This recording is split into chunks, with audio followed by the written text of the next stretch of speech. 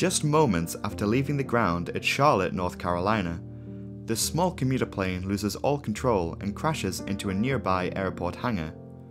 The cause of the accident would raise uncomfortable questions with regards to flying on smaller planes. The plane in question has a remarkable safety record. The manufacturer's reputation of aircraft quality is second to none. The plane pitched to an extreme angle just seconds after leaving the runway. The pilots could not push the nose of the plane down. An aerodynamic stall causes the plane to lose lift, where it then fell to the ground, killing 21 people in the accident. What caused Air Midwest Flight 5481 to crash just moments after leaving the runway?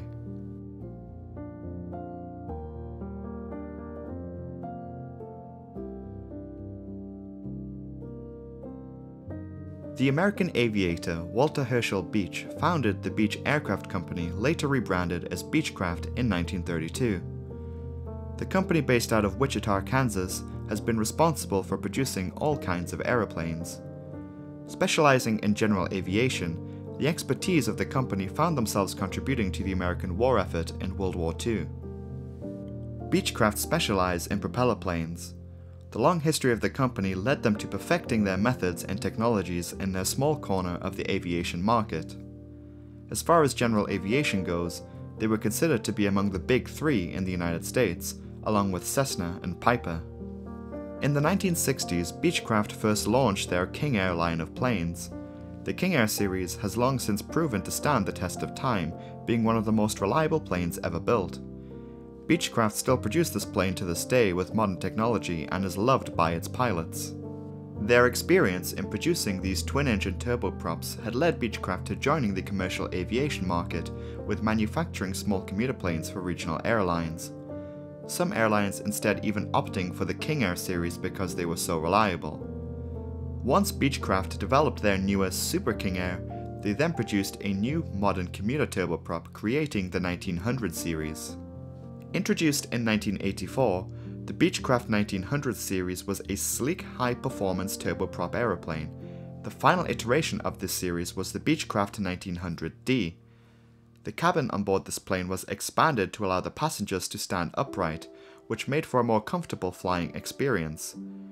The plane has a very good safety record, with over 600 of these planes produced across the whole series, many of which flew as part of the commuter fleets for major US air carriers. In the United States, especially from the 1980s onwards and even to this day, it is common for major US airlines to have ties with smaller airlines, SkyWest being one of the most prolific, having planes painted in the liveries of United, Delta, American Eagle, and Alaska Airlines, operating planes on their behalf. Air Midwest was another one of these regional carriers. If you live in the US, you may think that you've not ever seen an Air Midwest plane, as a lot of their planes were painted in the livery of US Airways throughout its history. Prior to 2015, US Airways was a major carrier in the United States before it was merged into American Airlines. They had a large hub operation out of Charlotte Douglas Airport in North Carolina, and as such, so did Air Midwest have commuter operations. This southeastern corner of the United States is a popular area for hub operations for passenger and cargo carriers alike, Delta operating their hub out of what is currently the world's busiest airport in Atlanta, Georgia.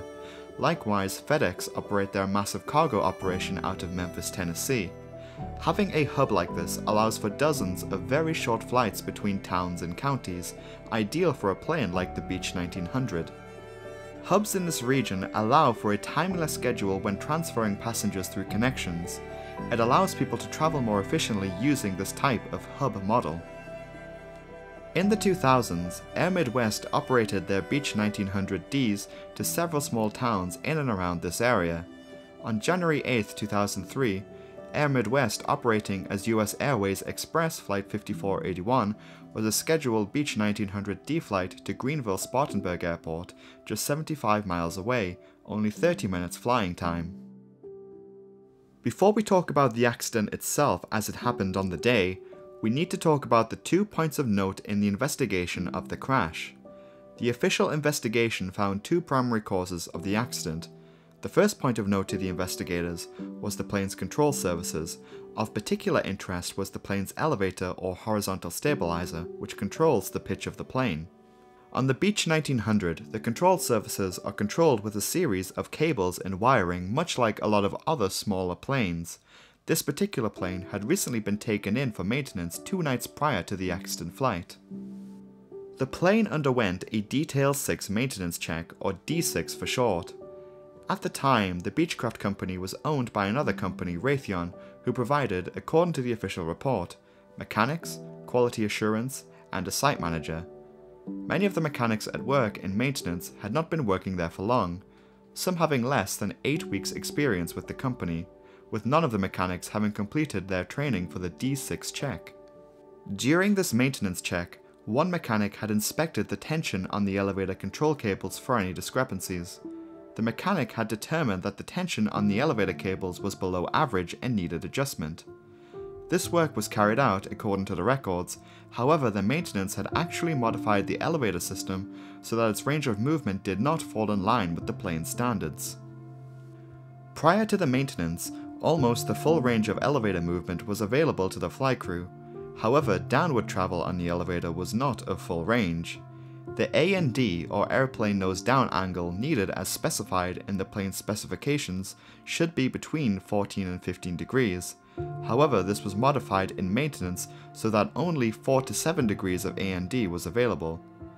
A total of 9 steps was skipped in this maintenance check, which would have exposed the lack of mobility in the plane's elevator system.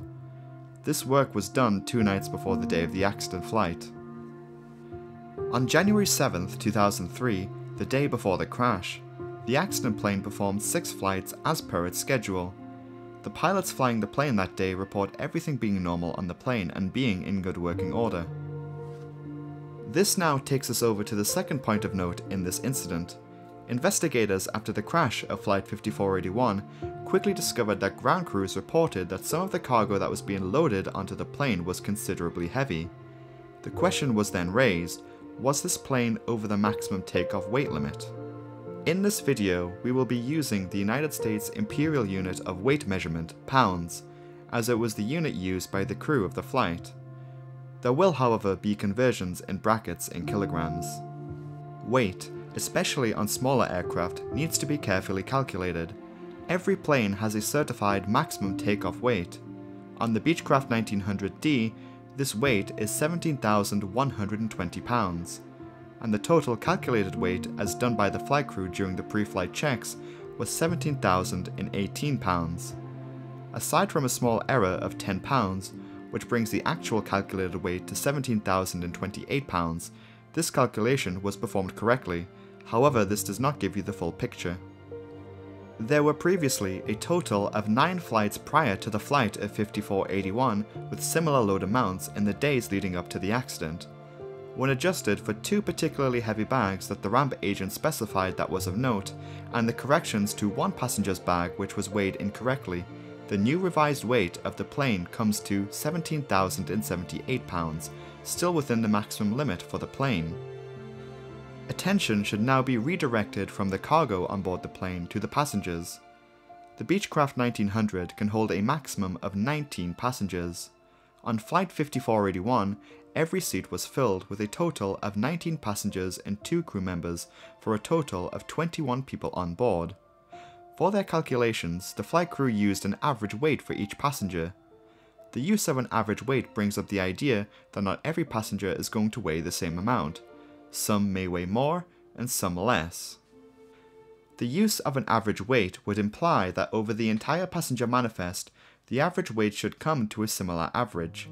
In 2003, this average weight for a passenger that was used in the calculations was 175 pounds, although this was subject to seasonal changes, where in the summer the average would be reduced to 170 pounds. The question now being, did the passengers on board on average weigh more than expected?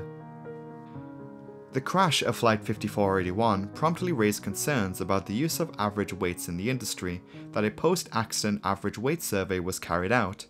A notice was served to US airlines that operated small commuter planes like the Beech 1900 to determine whether other operators were using similar averages.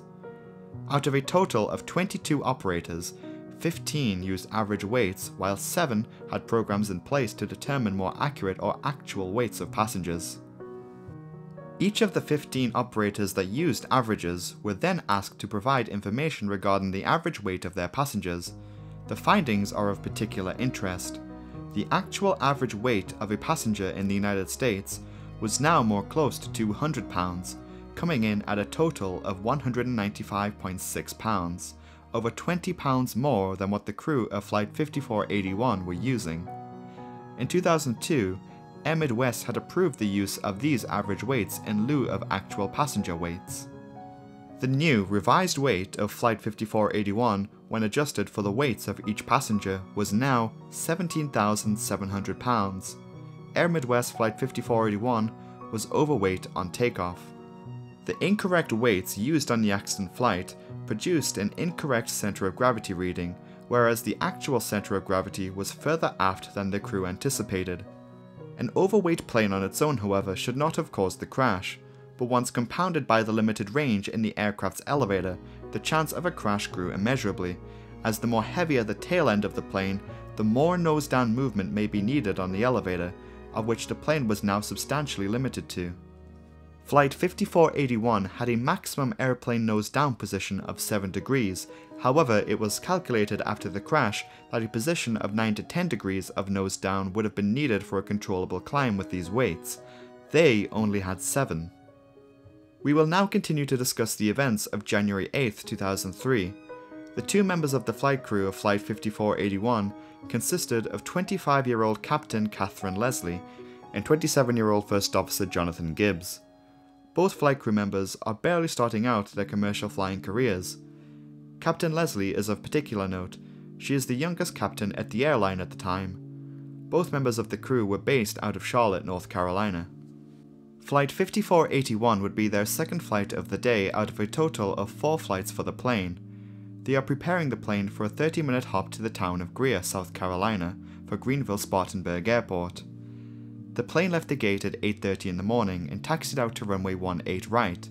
An extension to the airport means that this runway in the modern day is now runway 18 center. At 8:46, the tower clears Flight 5481 for takeoff. The plane left the runway accelerating at just over 100 knots. Almost immediately after takeoff, the plane's nose begins to sharply rise. Trying to correct this, the crew try pushing forward on their control column to try and lower the plane's nose, however the plane is not responding. The adjustments made to the elevator controls 2 nights prior have meant that the crew do not have enough control over the elevator to push the plane's nose down, and so it continues to steeply rise to a dangerous angle. The aircraft pushes 50 degrees nose up, reaching a maximum of 54 degrees. The crew radio out a distress call to the tower as the stall warning sounds in the cockpit, meaning no lift is being generated by the wings. The plane slows before the nose then pitches down and begins an uncontrollable descent at just over 1100 feet of altitude. Flight 5481, just 35 seconds after takeoff, crashes into an on-site US Airways hangar at Charlotte Airport.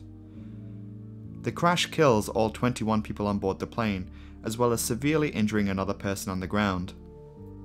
Following the accident, the NTSB gave some safety recommendations, including the need to more accurately calculate the weight of an aircraft and modification to the safety and maintenance manuals. The crash of Flight 5481 highlighted the need for air carriers to provide and communicate up-to-date and adequate information to pilots. Air Midwest, however, ceased operations in 2008. The Beechcraft 1900 continues to be a reliable plane to this day, although its popularity as an airliner has diminished considerably.